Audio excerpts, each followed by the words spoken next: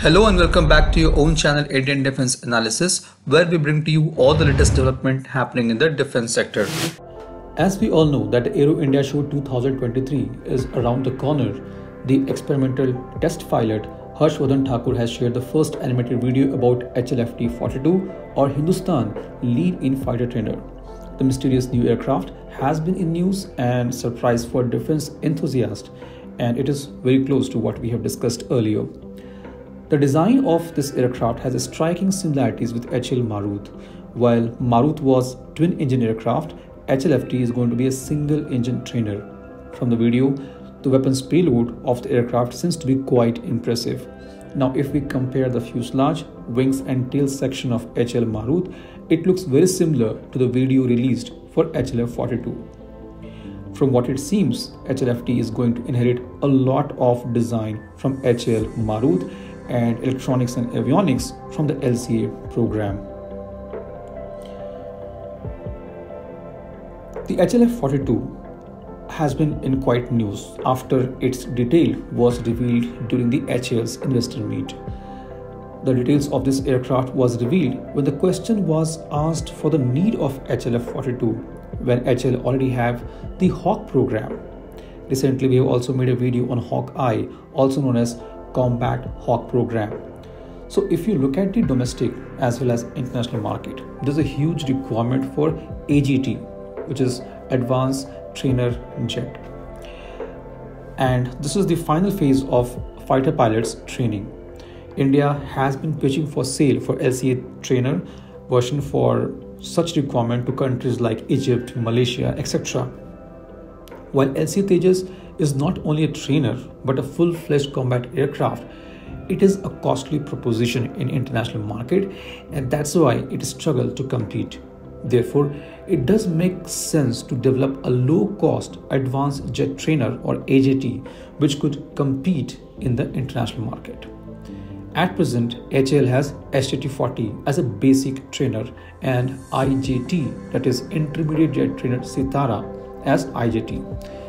The HLF-42 will add to the AJT section of the HAL portfolio, and this will enable HAL to have all three trainer aircraft offerings required for fighter pilots training. Now, talking about details of the aircraft, HAL has revealed that it is going to be all metallic aircraft and will not have full fly-by-wire control system, which means that the aircraft will have power-assisted controls. The trainer most likely will not have delta wing design, and we have seen that in video as well, unlike other trainers, and will have swept wing design. Therefore, the full fly-by-wire will not be needed. Now, since delta wing aircrafts are very unstable like LCA Tejas and they are designed for maneuverability, the full fly-by-wire is mandatory over there. HLF-42 is going to be designed especially as a trainer rather than a fighter aircraft. So we'll have virtual training modes, which means that aircraft will be able to simulate any fighters such as Mirage, Rafale, etc.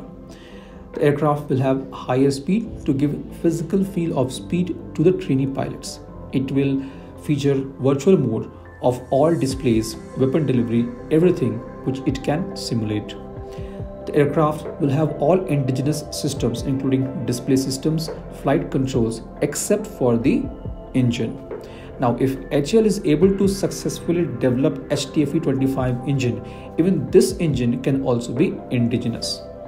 The high indigenous content and maintainability of this aircraft will be much superior when compared to the other aircraft.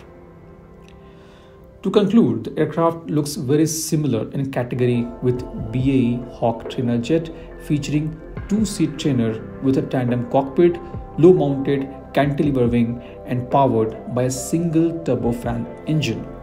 The aircraft may or may not have supersonic speed, but it will be very close to it, possibly in the range of 0.8 to 0.9 Mach, to give pilots transonic flight experience before they move on to a supersonic fighter. In summary, HAL is developing a full-fledged, low-cost, advanced jet trainer which could fulfill the domestic demands and compete in the international market. This was today's update. Please let us know your views on this in comment section. If you like the video, do not forget to like, share and subscribe. With this, I would like to say goodbye and Jai Hind. We'll soon back with more interesting and amazing development happening in the defense sector.